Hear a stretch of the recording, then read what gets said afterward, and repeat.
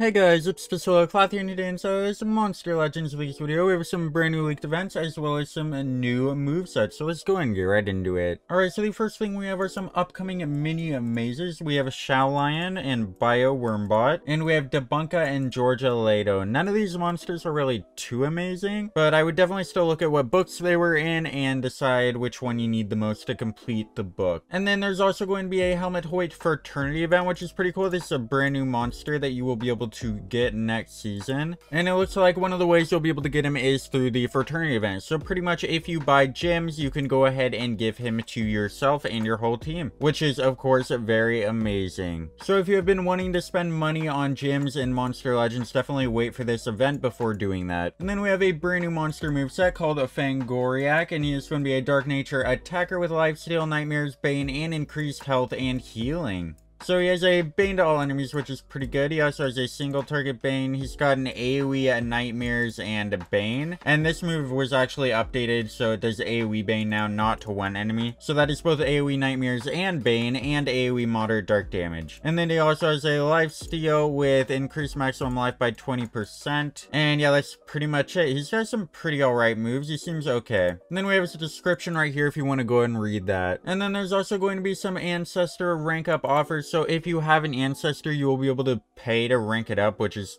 kind of meh. I wish they didn't do that, but I guess they want money, and that is a great way to get money. So if you have an Ancestor and you really want to rank them up, you can go ahead and buy cells. And of course, that will cost real money, so yeah, be careful about that. And then there's going to be a brand new Abyssal Era Saga. It says Righteous Court monsters, but there is already a Righteous Court Era Saga, I think. I could be wrong, but I'm pretty sure there's already a Righteous Court Era Saga. So it will probably be for a different book, but I'm not completely sure on that yet. But whatever it is, definitely make sure to do that Era Saga in order to get a bunch of gems. And yeah, those are going to be all the leaks for this video. Let me know down in the comments what you guys are most excited for and what you think about this brand new mythic. And I'll see you guys in the next one. Don't forget to like, share, and subscribe. Goodbye.